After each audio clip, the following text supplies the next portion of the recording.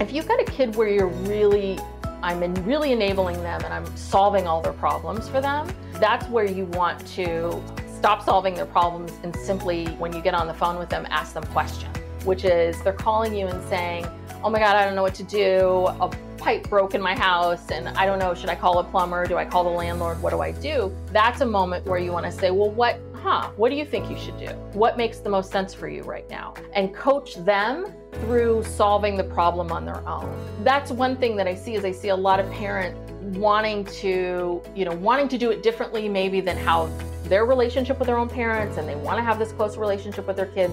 And then they realize like, oh my God, my kid's 25 and they're calling me all day, every day, asking me about everything. And so those are the moments in time where you want to start to be a bit more strategic and think, okay, I need to get them to solve their own problem. And so that requires you to just ask questions. Just questions, no statements.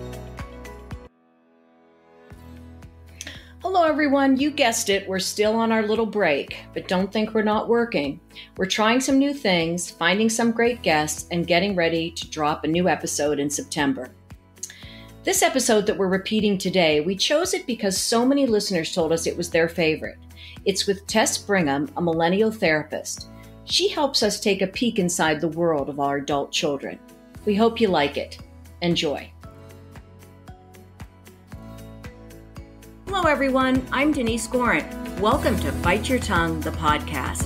Thanks for joining us as we speak with experts, authors, parents, and even young adults to explore the transition from parenting our young children to building healthy relationships with our now adults. Hopefully, we'll grow together, learn about ourselves, our young adults, and of course, when to bite our tongues. We are so happy you're with us, so let's get started. Hello, everyone, and welcome to another episode of Bite Your Tongue, the podcast. It's hard to believe, but it's been just about 1 year since we dropped our first episode. We're so grateful to all of you, our listeners, and of course also to our amazing guests. We're thrilled that our listenership continues to grow, and we're very touched by the feedback we continue to receive. So let's celebrate. Let's celebrate with a special offer you'll not want to miss. Starting today, you'll be able to buy these darling Bite Your Tongue coffee mugs. They are fun and great to have around. Well, maybe to remind you when to bite your tongue. A portion of each sale will help cover the cost of doing the podcast. So you'll get a great mug and we can keep on going. We hope you'll help us. There will be a link to buy the mugs on our website, on social media, and in all of our episode notes. Remember, they'll make great gifts too. We hope you love them. And remember, each purchase will help us keep going. Now let's get on to this episode.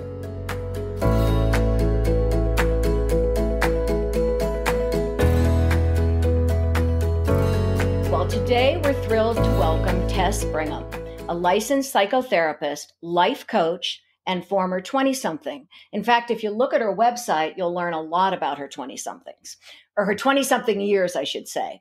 But anyway, in a recent article from CNBC, Tess says, over a decade ago, when I first became a therapist, I never expected that 5 years later, my practice would consist of nearly 90% millennials, and the rest of my patients being the parents of millennials.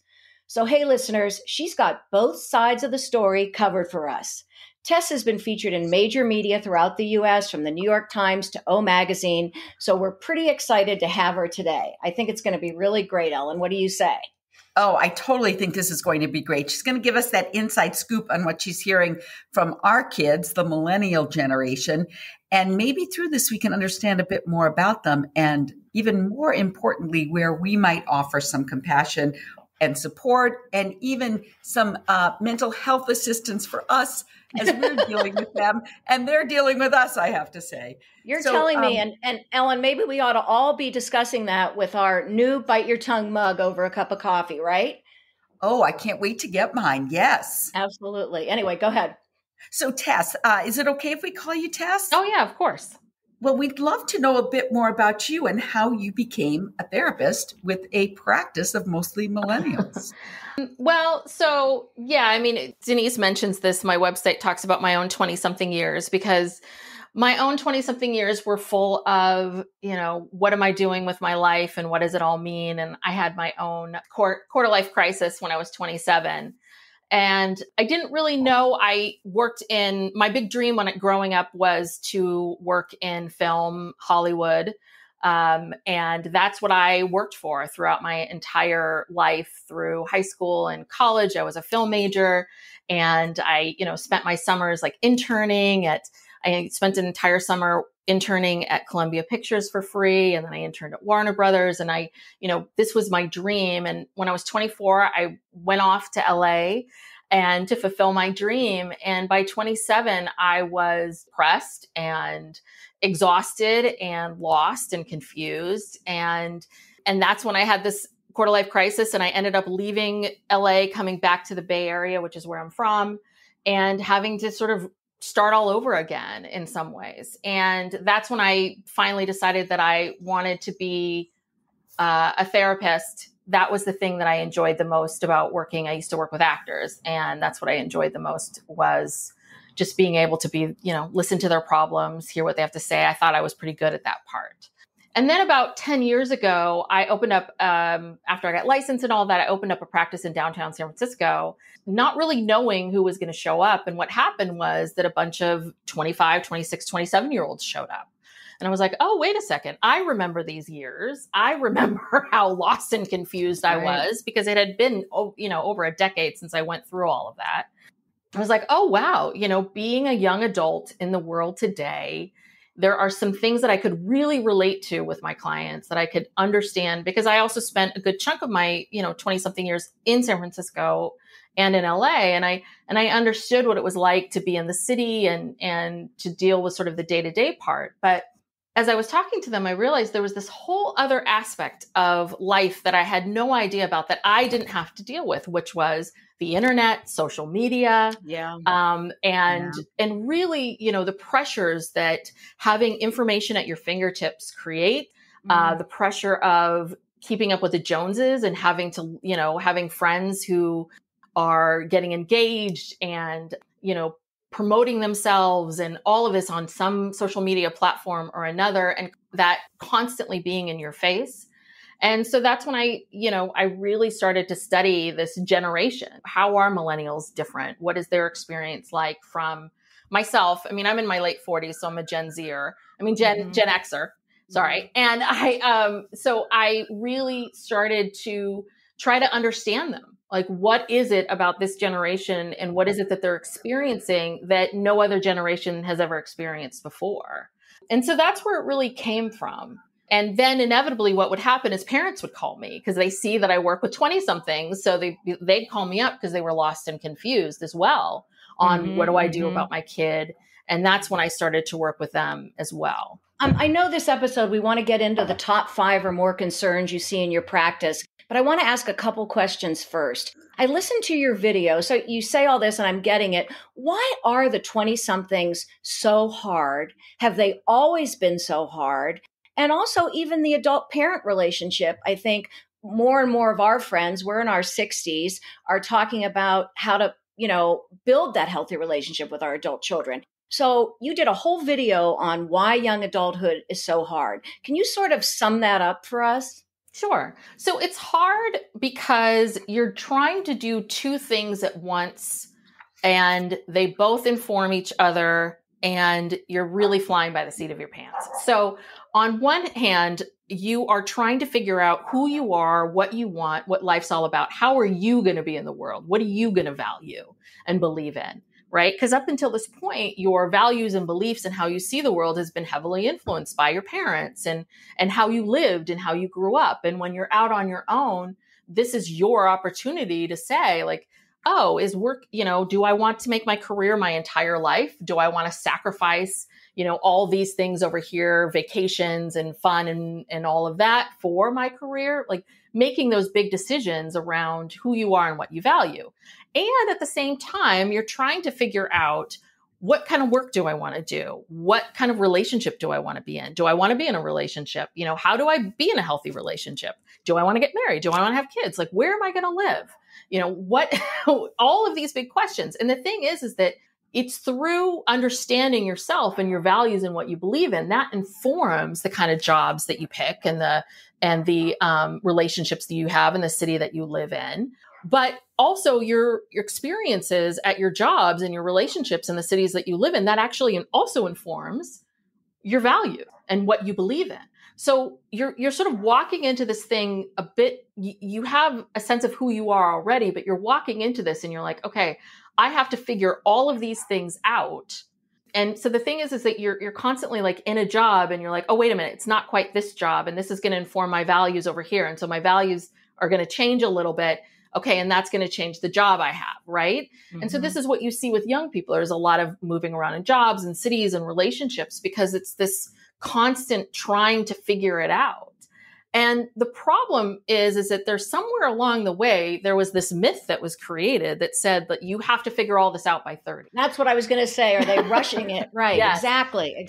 Yes. And that's the part that's really tricky is that this is where the social media stuff comes into play. Yeah. Because when I was younger and I was looking around at my friends, we were all driving crappy cars and we were all broke and we were, all sort of flailing around. There wasn't this thing that was attached, we all have our phones attached to our hands now. And there wasn't this app that I could go to where I could scroll through and see people my age in fabulous cars, taking fabulous vacations, doing all of this stuff that constantly, is this reminder of I'm failing in some way. I'm behind in some way.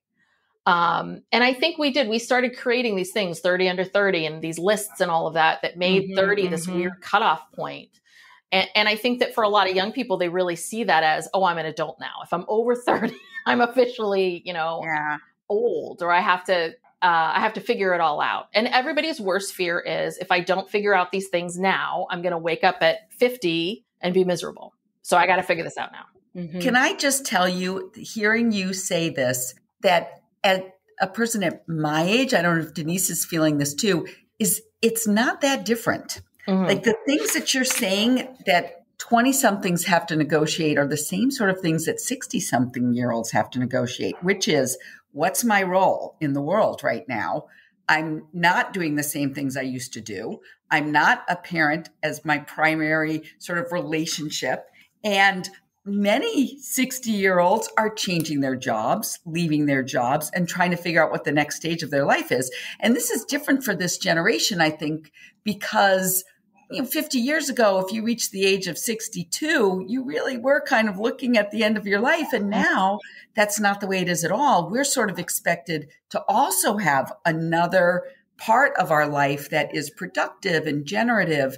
And it's just interesting hearing you talk about this, how similar the process is for both sides. But I want to say, I'm going to add to that, Ellen. I think some of that's true, but I think the difference is when you're in your 20s, you do have this fear, sort of like Tess said, if you don't do it now, you're going to be a failure.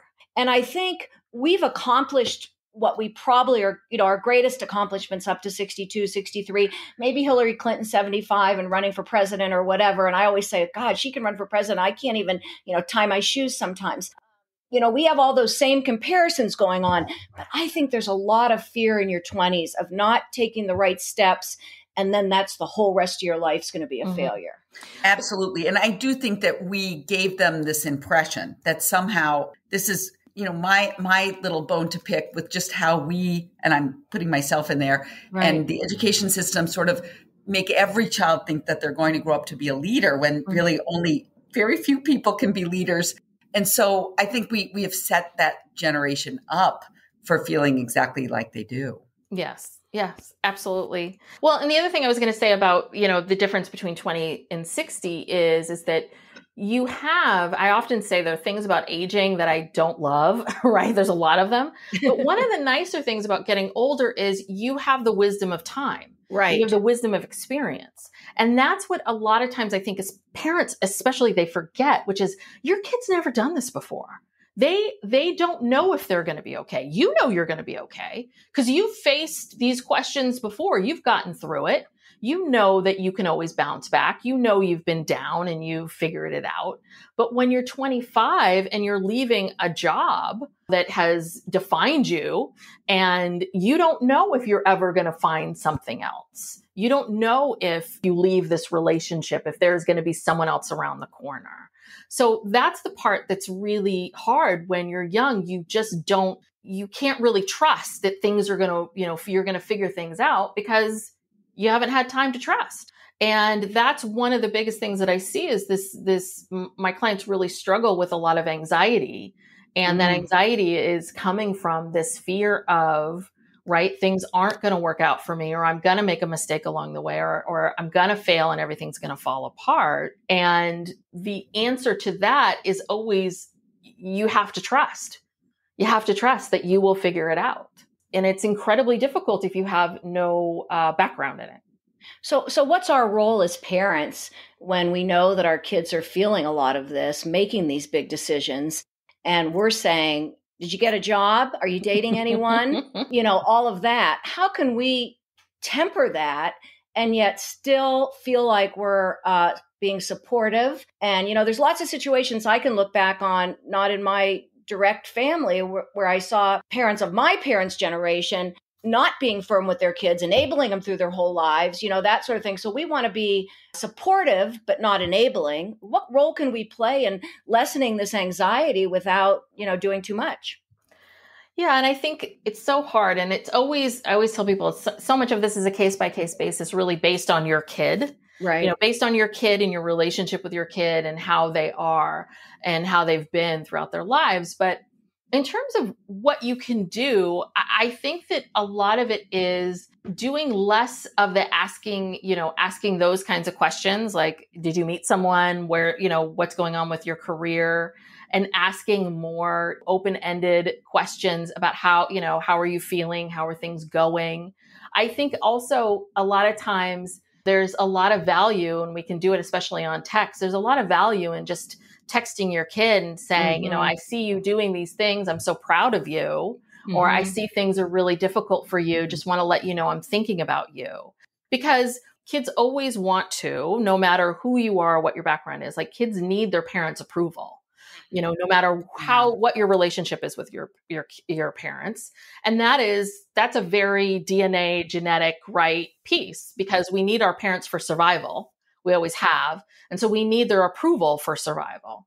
And so your kids are always looking for your approval, the stamp that I am doing okay. I am living up to what you want and what I want for myself. And so I think that you can cheer that part on versus getting into the nitty gritty of work and love and right. Because we get very stuck in this place of, if I have a great job where I get paid a lot and I do these things, if I'm in a marriage and I have kids or I have a home or whatever these other trappings are, like if I have all of that, those things are going to make me happy. And in actuality, they may or may not. Right. Right. Like you want to celebrate their happiness. We've all learned that. Yeah. But they haven't. And so they're trying to, your kids are trying to figure that out for themselves. And I think also just telling them, I think there's a lot of value. I think there's a lot of value in leaders being vulnerable. And I think there's a lot of value in parents being vulnerable as well, in terms of telling them like, hey, this thing happened to me and this is what happened. And I fell down and I failed. And then, I figured it out. I picked myself back up. Giving your kids less of the lectures of what you feel like they should be doing and a bit more of, this is my life experience. This is who I am. And I have faith and belief that you two will figure it out. If you've got a kid where you're really, you feel like I'm really enabling them and I'm solving all their problems for them, that's a point where I would say that's where you want to stop solving their problems and simply, when you get on the phone with them, ask them questions, which is, if they're calling you and saying, oh my God, I don't know what to do. A pipe broke in my house and I don't know, should I call a plumber? Do I call the landlord? What do I do? That's a moment where you want to say, well, what do you think you should do? Like, what makes the most sense for you right now? And coach them through solving the problem on their own. Because that's one thing that I see is I see a lot of parents wanting to do it differently maybe than how their relationship with their own parents, and they want to have this close relationship with their kids. And then they realize like, oh my God, my kid's 25 and they're calling me all day, every day, asking me about everything. Mm-hmm. And so those are the moments in time where you want to start to be a bit more strategic and think, okay, I need to get them to solve their own problems. And so that requires you to just ask questions, just questions, no statements. Yeah. Now, do you find that with this generation, it tends more towards the calling too much as opposed to the calling too little? Not my kids, but go ahead, Tess. I was going to say, what about the ones who don't call enough? Yeah, I don't know. Do you have boys? No, I have a girl and a boy, and actually my boy is, he would call more. But my daughter is very busy. I mean, she's a resident, but still, he's much more a talker. Mm-hmm. Yeah, I mean, it's funny because usually gender-wise, what I've seen is that usually the girls are the ones that are calling constantly and the boys not so much. Mm-hmm. Again, I think it's the relationship that you have with your parent, that you have with them, that really determines how much they're calling or not calling. But ask your question again. I'm sorry. What was your original question? Oh, I think I just said, you answered it, I think, okay. Which is, what about, do you find that in this generation, it's more, they're wanting their parents too much as opposed to too little? And what do we do about the ones who want too little? I have one of each. So, yeah, but it's different. It involves different sorts of approaches either way. Yeah. I mean, listen, I only have one child, so I don't know what it's like to parent multiple children, but I think, right, it's just, my assumption is that you parent each child the way in which they need it. Right. And so it sounds like your daughter needs a little bit, maybe it sounds like she's got a lot going on. She's got a lot on her plate. It's not that she's not thinking of you and doesn't care about you. It's just that, when she finally has a half hour to herself, she wants to zone out and watch Netflix. Well, and I was that way as a young adult. I mean, I had to call once a week, and I sort of dreaded that call. I was very close to my parents. I'm not sure why I dreaded it. I'm still trying to figure that out. I think it was sort of what you said before. You always want your parents' approval. Was I doing things that were good enough? Was I pleasing them? And when you're on the phone with them, you feel that more because you're you know what I mean? You're thinking about it more. I think it's important the way you handle those calls. And we've discussed that a little bit, but let's get to some of these things. You say the number one concern that millennials have is money. And as I look at inflation and real estate prices and all that sort of thing, I don't know what I would be feeling as an emerging adult today. So what are they feeling? How can we be supportive? That sort of thing. That's a pretty tough situation to be in right now. It is. It really is. And I will say, I wrote that article before the pandemic, and the pandemic has changed things a little bit. They're even more worried, right? Or not? Yes and no. It's been interesting. And maybe this might be more of a Gen Z thing, because I started off working with millennials. My millennials are getting older. So this new generation coming up, I have a lot of Gen Z clients as well. And so what changed with the pandemic was there were a lot of young people who had jobs that they weren't making a lot of money, and then they got fired and laid off. And then, the government was giving out like $1,000 a week. Mm-hmm. And there was suddenly, they were like, oh my God, I'm making more money now being unemployed than I ever did working all the time.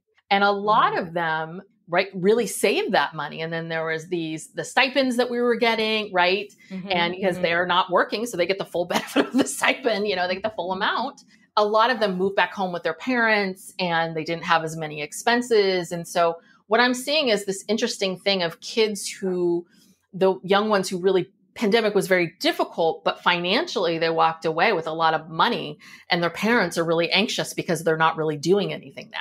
Interesting. That's a real catch. That's a real catch 22. Yes. I would be pretty frustrated if my kid wasn't working and just depending on that kind of thing. But I found some of those kids that got those stipends and stuff, spent them. I mean, my husband was playing golf one day, and the guy he was playing with was a tattoo artist. And the tattoo artist said he can tell every time a stimulus check went out, there were lines at the tattoo parlor. Well, that'll tell you something about the generation. Well, it was supposed to be a stimulus. I mean, no, that's I know true, that's exactly right. It did what it was supposed to do.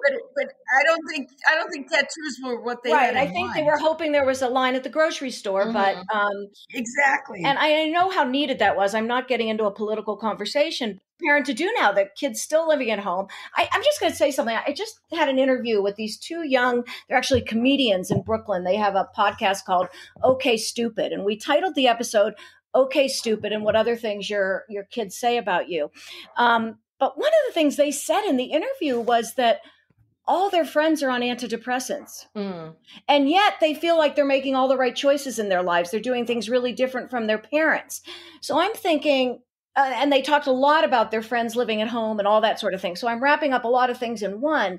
But what's going on here? A couple different things. I mean, one is that, the relationship that people have, the younger generations, to mental health is very, very different, right? Okay. For the first time, and I mean, I think the pandemic, one of the things of the pandemic that I think has been a positive is I think we're finally talking about mental health.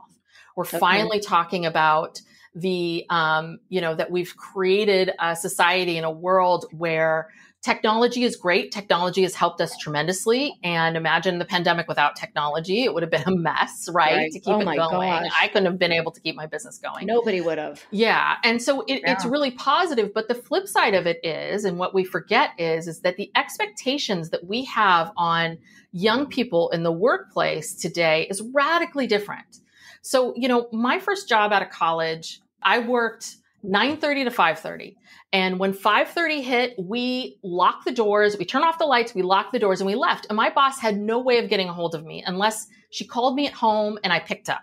But what's happening now with millennials and now Gen Zers is that when technology hit, it was like a free-for-all. Like people were working nonstop, especially here in the San Francisco Bay Area where we have Silicon Valley. Almost everywhere. Yeah. And so what was happening, and I saw this with my clients, I was like, God, you yourself at age 25, 26, you have to figure out your own boundaries. Like there are no boundaries. The blinds are really blurry. Everything is really blurry for these young people. So what was happening is that the technology really overtook everything and made this younger generation feel like they had to be, if they wanted to excel and succeed and be a good employee, to be constantly working.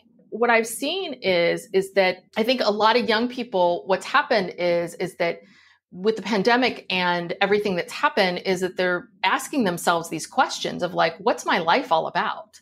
Like, do I really want to be tied down to my computer, in my bedroom for the rest of my life? Is this what my life's going to look like, forever and ever? And then they started to ask themselves these questions. But before the pandemic, young people were much more willing to go see a therapist.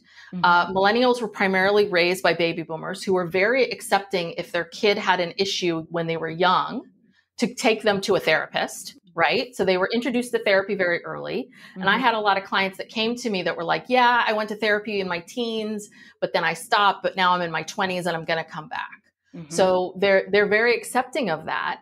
And, a part of it's not, we don't push meds on people the first thing that they come in.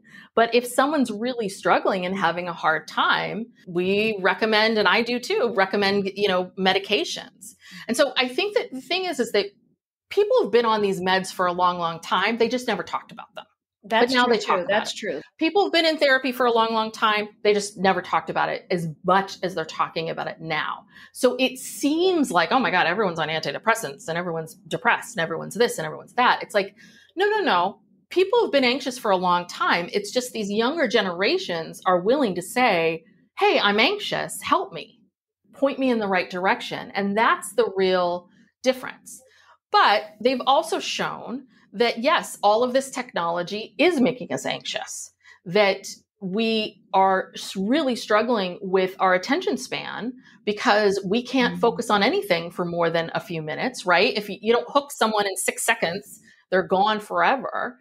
I record videos for YouTube. I got to make them shorter and shorter. I'm constantly doing things like Instagram. You want to put up a reel? Yeah. Like I'm supposed to solve your problems in less than 60 seconds. And now you got TikTok, which is sort of like, bringing YouTube down to a second. Yes. And people are scrolling and scrolling and scrolling. So scrolling. So it's hard. So what do you tell these kids? I'm feeling anxious just talking about this. I can't even imagine what it would be like. I mean, I'm so glad I'm older because if I was young and feeling I never closed the door at 5:30. I would work till 8:30 or 9 in my first job, but I knew at 9 o'clock when I went home, no one would call me and there was no computer at home. Yeah. So I couldn't keep working. I couldn't keep writing. So even if it was not 9 to 5, you knew you had a break when you got home. Now you never have a break. So what's the answer to this? And what do you tell these kids when it's causing so much anxiety and life questions? And how is the world going to deal with it? Well, I tell them that they need to set those boundaries for themselves. They need to figure out for themselves, like, what is it, how long do I want to work? And setting a boundary and setting a line for themselves. And when we set boundaries, it's going to feel a little uncomfortable. That's what happens a lot of times. People set these boundaries and then they start to feel uncomfortable. And then they're like, oh, no, that means the boundary's wrong. It's like, no. It just means that, it's a hard boundary to set. So, if I have clients who are constantly working, it's really figuring out, okay, how many hours do you want to work? What feels reasonable? Okay, this is the time. And I will sit there with them and help them plan that out. And then plan out, like, okay, so if your boss texts you, what are you going to do? What do you do? Well, you have a couple different, it depends on the boss, but you have a couple different options. I think one is, going into the office and talking to your boss about, when you text me on the weekends, are you expecting me to respond? Mm-hmm. Because that's the biggest thing. My clients just have never even had a conversation with their boss about this particular issue. I said, if you are emailing, finding out from them saying, hey, if you're emailing me on the weekends, if you're texting me, what's the expectation? Find out what is expected of you first. And then once you know, and most of the time what I found is they would go and talk to their bosses about it. And the boss would be like, oh no, I just was thinking about this and I just sent it to you. I didn't think anything of it. So usually it works itself out. And then they can then say, well, then they know they don't need to respond. They know they don't need to do anything about it. I also think that part of it too is really making a conscious choice not to check your work email after a certain time. Or if you're going to check your work email, you do it at this time and you get, if you get caught up in something, you have 20 minutes to do it and then you're done. It has to be an emergency. So each person's very different about what they need. And then I think that if you have a situation where you have a boss who doesn't respect your boundaries and is constantly pinging you, and then it comes back to you to figure out, how much do I want this job? How important is this to me to do that? And then making that decision from there. Well, you said something earlier that struck me, which was, they were feeling in order to excel, they had to do this. Mm-hmm. And I still think some of that exists. The person that gets back to the boss or is engaged over the weekend or at 9 o'clock at night has an idea, all that sort of thing, there's reward for that. Mm-hmm. And it's also hard as a worker not to feel that reward, because that's where you get money is one thing, but you also get strokes through affirmations and that you're doing a good job. And when the boss says, wow, every time I text you, you're right on it, you feel I'm doing a good job. So you almost have to change that mindset as well. Yeah. And that's another thing. Pre-pandemic, I used to go into companies and talk to employees. And it was always really interesting because I would be usually there hired to talk about, mental health in the workplace or how to de-stress. And the irony was that it was always the workers. It was never management, would never come. And the thing was that as I was chatting with people, I knew that they were in that bind, which is, it's this thing where, yes, if you work and work all the time and you make work your life, then you're going to get rewarded. Right. But at the same time, the company is also talking out of the other side of their mouth saying, but you need to take time off. And here, we're going to hire someone to come in and talk to you about stress. Right. And they knew they were in this bind. And here I am telling them to set boundaries and do all this stuff. And they know that. So I don't disagree with you. Yes, absolutely. That there is that correlation. I think that is going to, I think it's going to be very interesting to see what happens with work in the next 20 years, because I think that's going to change. And really, truly, it starts with, if there's any managers and bosses out there, it starts with you. You have the power. If you're a CEO, if you're whatever you're running, if you're a leader, then you need to be more aware of this. And you need to recognize and understand that your company cannot operate on that, because yes, the people who work all the time, yes, they're the ones getting the praise, but careers are a marathon, not a sprint. You will get burned out. I've seen it time and time again. And companies have to realize that if they want to create long-lasting employees, which is what is always cheaper and more effective in the end, if you want to you keep and retain your employees, then it requires the leaders, the management, to change this way of thinking and this way of being, and to start to change and modify for these younger generations. But the problem is that when I say that to older generations, they don't like that. No, they don't at all. Because much like myself, trust me, that was just that first job that I left at 5:30. Once I moved to Hollywood, everything changed. You worked your bottom off. Yes. Yeah. My dad, drilled into me, first to be there, last to leave. Yes. And so that's the thing is that was for a long, long time, that was the secret to success, right? Which was you work really hard and you can buy things. But the problem now is that it doesn't work like that anymore. Back in 1950, the average American had a 90% chance of out-earning their parent. Today, you have about, I think, less than 50% chance. That's huge. So what's happening with millennials and Gen Zers is the American dream has changed. Because in your generation and in my generation, we were told if you work hard, you go to college, you find a career, you first one in, last one out, right? If you do all of that, you can have a home, you can have women, right? We can have it all. You can have a home, you can have retirement, you can have all of these things. All of this will be given to you. The problem is that you're not going to have those. Millennials are working to death and they can't afford home. Yet Generation Zers don't even think about homes. They can't even fathom that. That is so beyond them. They're not thinking about, unless their parents are helping them. Yeah. I mean, that is the problem is that all of those things that my generation, your generation, the things that we were pushing and pushing and pushing to show you, like, this is what you get with this American dream, that has changed. And so, yes, I am sorry if you are a manager at a company and you were browbeaten by your bosses when you were younger and you had to work your way up and now you're sitting on the top and now you can't treat people poorly. You have to what they always say is, oh my God, I have to kowtow to these, snowflakes. Right. Right. Well, and you talk a lot about the reputation that these kids have, and you really don't think they are what they have the reputation of. Yes. And I think that's the problem is that the minute these older generations hear like, hey, maybe you should approach it from this place or be vulnerable or, understand it or change your behavior, that mentality of, but I worked so hard to get to where I am, why should I change? They need to change. And what I think is really unique and special about millennials and Gen Zers is they are sort of these generations that are saying, no, we're not going to do that.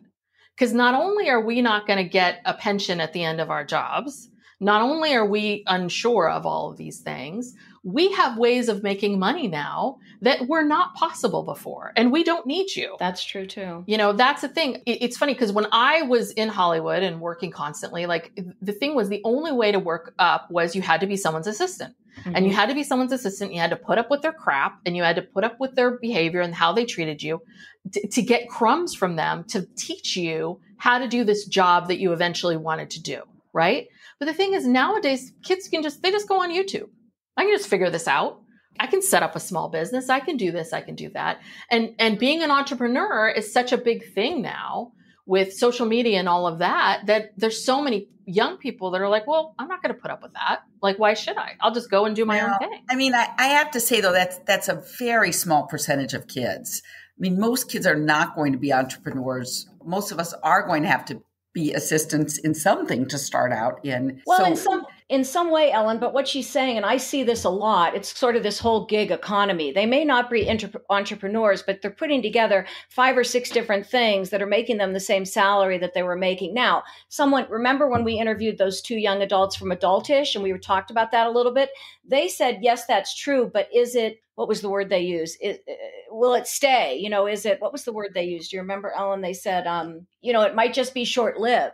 Yeah, I mean, yes, and that's true, but I think it sort of sells something. I mean, eventually people do have to, plant tomatoes and have stores and things like that. Like it's sort of, I don't know, I think it feeds that sense of anxiety that, I'm going to be an entrepreneur. And if I'm not, then I'm a failure at that too. I mean, I think there are some kids who will be successful at that, but the vast majority are still going to have to take those jobs that, I mean, not everybody can be an entrepreneur. I agree. And then I also worry, I mean, I have a son who's an entrepreneur, and I worry about his 401k, insurance, disability insurance. They forget about all that stuff. Yes, they do. Yeah. Listen, Ellen, I agree with you that not everyone can be an entrepreneur, but the main thing is that I just remember when I was younger in my 20s, I did not question anything of what any of this.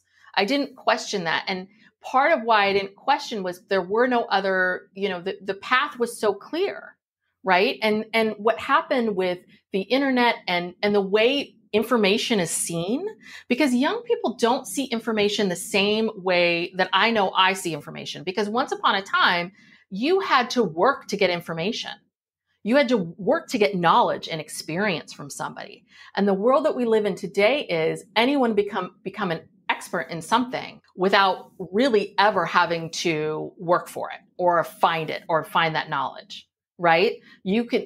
Everything is so readily available to people that information has changed considerably. And so that's one of the things that I see is when millennials and Gen Zers, they come into the workplace, they're not looking at their bosses as that same thing of, oh, I'm going to get information from this person. I want to take these crumbs from you. They're because they have information. They're looking for other things. They're looking for a relationship and mentorship much more than I think I ever did. And so much has changed in that way. And I don't know. It will be interesting to see what happens with Gen Zers, like what they end up doing, right? Because we have this great resignation, and I see this constantly. And the big thing is a lot of my clients, they don't like service jobs. Any kind of waitressing or bartending or any of that, they're hard to fill these days. Right. And that is an area that a lot of young people are sort of willing to make other sacrifices to not have to take those kinds of jobs. So somebody's got to take those jobs. Who's going to take them, do you think? I don't know. I mean, someone will. When you answer that, when you answer that. I mean, it's interesting though, but because it's like, are we all just going to not have restaurants anymore? Like, is that sort of? It's not just restaurants. We're all, like nobody wants to be a waitress instead of. My feeling is that we should honor those professions. Yes, as opposed to, look at them with sort of disdain. But that I think is a generational difference that we're talking about. Right. We've been talking about money a lot, and we don't have a whole lot more time. So I'd really like to hear from you, Tess. What other things do you think are on the top of mind of the struggles with young adults? I mean, I listed a few things. There seems to be a lot of mother-daughter conflict, unresolved childhood conflicts. Anything that comes up in your practice where you see these are things that you could share with our listeners that they should pay attention to? Boundaries is another big one. Mm-hmm. Do they come very much talking about my mom's driving me crazy or my dad's driving me crazy or how do I separate? What are some of the top things you hear? It is a lot of the relationship with the parents, because it used to be that it was thought of as the teenage years were the years where you individuate and you become your person and who you are. And that's not true. Like, it is young adulthood, emerging adulthood, when you really start to understand yourself and understand your opinions. And so what a lot of it's a lot of parsing out for young people of, is this what I believe, or is this what my parents believe and told me I should believe? Mm-hmm. Right. And that's a big thing, because especially when it comes around, a lot of parents said to their kids, like, become an accountant, become a lawyer, become this, become that. You'll always have a job. It's a good living. You need to work hard. And a lot of people went out and did that. They became lawyers. They became accountants. And then they're 4 or 5 years into the job and they hate it. Mm-hmm. They're really miserable. So a lot of it is trying to understand for themselves with their parents, like, how do I forge my own path that is different than what I was taught and what I was told? How do I do that? But there's that part about it. And it's also, and then how do I declare and say, I want to do this and not disappoint my parents or not freak out my parents? Because you're younger and you're an adult now and you can see things a lot clearer. A lot of times young people they're able to sort of look back at their parents, whether their parents got divorced or, mom or dad had an affair or they had a step parent that they didn't like, right? You can go back and as an adult now and look at your childhood and look at those things.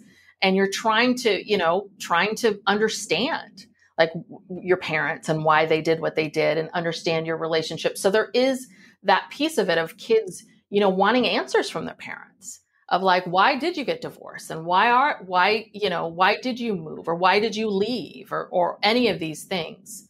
So it's a lot of kind of trying to understand yourself through your parents. That makes so much sense. Yeah, and I think it opens up to me is, I think, for our listeners, being willing to talk about those things. I mean, my daughter said something to me recently. I mean, she's a fourth-year resident. She's working her buns off. And she says, so-and-so just left early the other day and said she was worn out. And she said, Mom, I wish I could do that, but you just drilled into me not to quit, and I felt so bad. I mean, I didn't feel bad, and I understood what I drilled into her, but I was glad she was having those thoughts and thinking for herself in that way. So I think being able to talk about it is probably important. Do you agree? Oh, yeah, absolutely. And I think the way you handled it was very good, because I think sometimes there's this want to be defensive of, yes, you shouldn't quit. Right. I taught you that, and that's great. And I too, listen, I have parents who very much taught myself and my sister, work hard and, excel and all of that. And I too have those feelings where it's like, God, I wish you told me to take a vacation more. Right. Well, it's funny. She says to me, when I started ballet, you wouldn't let me quit. And I had no thoughts that I was like that. I thought she enjoyed everything she was doing, so I'm going to just intercede here that, this is not necessarily shameful to not be able to say, you know what, I'm going to push through this. I mean, that's no. You're right, Ellen. You're right. Instead of walks around the block. I mean, there's a balance in here, and I think we tend to go one direction or the other. You're absolutely right. And that's also like, Katie shouldn't feel bad because she's not that other person. That other person is a separate person with different goals, different values. Right. You're right. And so, but Ellen, I was glad she was thinking about it and making decisions for herself. She'll never be a quitter. That's not her personality. Mm-hmm. But I'm glad she's thinking about herself. And I think that what I was going to say was your reaction to her was, it doesn't sound like you got defensive and tried to, put your stand or sort of apologize. I think it's important to sort of just take it in. Well, I did apologize a little bit. No. She liked ballet. She liked it. I can tell you this with a 100% certainty. I'm just kidding. Yeah. And if you hadn't, I mean, that's the other side of the coin, is that had you allowed her to quit a lot of things, you'd have a different, a different. You're right. There's a balance. There's absolutely everything you're saying is right. You're right. Yes, but I'm sure those are the exact kind of things they talked to Tess about. That's my guess. Yeah. Being a parent myself, and I always say this to my clients or to whomever, it's like, the parents aren't the enemy. When I'm in the room with them, their parents are not their enemy. I'm a mother. I know what it's like. And there is no way you get through parenting unscathed. No way. It is so hard, so hard. And so I think the best thing that you can do for your kids is to be able to, right, that was your daughter's experience. Her experience in her mind was, I wanted to quit ballet and Mom didn't. So it's not about you defending that experience or apologizing for it or anything. It was just saying, I hear you. I see you, I hear you. And I, because in the end, I think that kids just want to be seen by their parents for who they are and accepted for who they are, right? That's the core of it. We hear that all the time from the young adults we interview. Whatever the situation, they always hear their parents' voice in their minds. Mm-hmm. Yeah. Okay, we've been going on really long here and we've got to wrap up, but I promised I would ask this one listener question, Tess, and it's a little bit in regards to money. So I'm going to ask this question, and then we're going to ask you to give us our few takeaways for our listenership. Unless, Ellen, do you have anything else before I do this? No, because I love this question. I'm glad you're getting to it, because I actually know a few people are having trouble getting their kids out of the house. Yeah. So the listener question was, they have a young adult daughter. So she and her husband have been helping their young adult daughter in the last few years after college to help her get her feet on the ground. And now she's moved in with her boyfriend. And the parents feel that their support should stop, but don't know how to approach it with their adult child. What should their steps be, or how would you address this? Well, I think first, the parents have to get on the same page about what they feel comfortable doing. Like, if they're both on the same page of, we don't want to support her any longer, then what I would do is I would go to her and I would put together a plan. you know, you don't want to spring it on them like we're cutting you off, you know, that's see a good ya. thought. Good But thought. you want to be able to go to her and say, hey, you know, we've been supporting you. We feel like we've done enough. We can't do this anymore. However you want to phrase it, and just say, okay, so we're going to put together a plan for the next 6 months, you know, and we can do it in a couple different ways. We can slowly stop 10% each month or every, you know, whatever it is. We can slowly give you less and less money, or we can say, you know, at the end of the 6 months, we're giving you 6 months warning. We're going to stop supporting you at all. I would go and I would just say, this is the plan. This is what we're doing. And, you know, if your kid comes back at you and being like, oh my God, I can't, put it back on them and say, okay, you need to tell us exactly if you want our financial support, you need to tell us what you need specifically and where it's going to go. We're not going to just blanket give you money. Because I hear this all the time. Like kids get on the cell phone family plan, right? And the parents just keep paying for it. Or sometimes they'll pay for insurance or health insurance because they're worried about it. That's why I'm saying you and your partner have to kind of get on the same page of, listen, we want to cut her off, but we're worried about the health insurance. So let's just keep paying that. We'll tell her this, right? The two of you want to make sure that you know what you want. And then just go and tell them, like, this is what's going to happen. And if something needs to be different, you need to come back to me and tell us what is the plan and what is your plan for eventually becoming financially free. You know, like we're not going to pay this bill in perpetuity. Right. You know, I love the way you said that, you know, because I had a situation, and it was, again, the generation before mine, where the parents basically supported their young adult child through his marriage with the kids, never asking where that money was going to. And I thought, my gosh, the parents are like, you know, giving them everything. So I love the idea of saying, you know, if you continue to need it, let us know where it's going. Yeah. That's a good phrase. Good. So anyway, I really appreciate that. Now, Tess, before we end, we always ask for a few takeaways. You're talking to our adult parents. What are the 2 or 3 things that you really want our audience to remember and think about? So if you have a child who is calling you constantly, wanting you to solve every single problem, you don't know how to stop, then it's time for you to set a boundary. And the easiest way of doing that is stop solving their problems. And when you get on the phone or text, you only ask questions. You always put things back on them. How do you think you should do that? What do you think you should say? Number 2 is be aware that the world is very, very different now, and that your kids are going through something that is very different. Even if it feels like, hey, it's the same stuff I went through, it is all new to them. They don't know yet. So when someone doesn't know, what do? Do you shame them? No. You recognize and understand it and help guide them through. And that finally, the core thing is your children just want you to love them and accept them for who they are. So always when you walk into any difficult conversation or get on the phone with them or anything, just keep that in mind. Like, my child wants me to love them and recognize them for who they are today.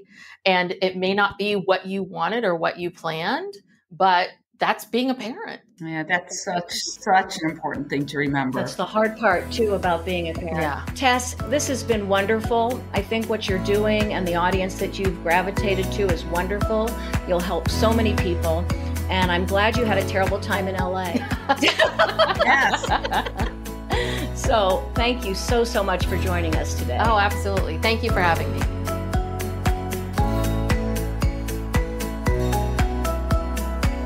So that's a wrap. Thanks, Tess, so much for your insight into our young adult children and some of the struggles that they face that we might not quite understand. I think we all know that every generation has their own hurdles. And as Tess said, in the end, it's really about loving our kids for who they are. That really seems like just the definition of parenting. After the interview, I thought about my father, who loved his job so much. He was able to involve all of us in his job, and it kind of became a family affair. In the end, I'm glad he drilled into me the value of hard work. I do believe it's still very important. Anyway, learn more about Tess and her practice by visiting tessbringhamcoaching.com. That's Tess, Tess, Brigham, Brigham, coaching.com. She also offers a number of books like A Radically Practical Guide to Liking Your 20s and some online courses to help young adults find their true selves, set goals, and make some of those important life decisions. Go to her website and you'll find a link to her courses and her books. It might be something you'll want to share with your young adult children. Thanks again to Connie Fisher, our audio engineer, and to you, all of our listeners. Check out our social media sites and you'll find the link to buy our new Bite Your Tongue mug. Let's spread the word. And finally, remember, sometimes you just have to bite your tongue.